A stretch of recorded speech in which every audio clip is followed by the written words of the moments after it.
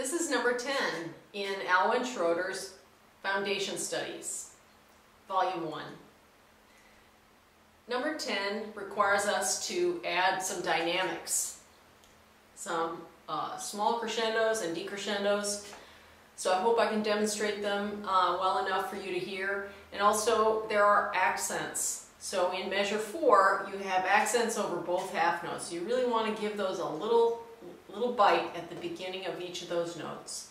We start piano, we go to mezzo forte, back to piano, move up to forte. So watch and try to incorporate all of these. It's a short etude, but there's a lot packed into it. 1, 2, 3, 4.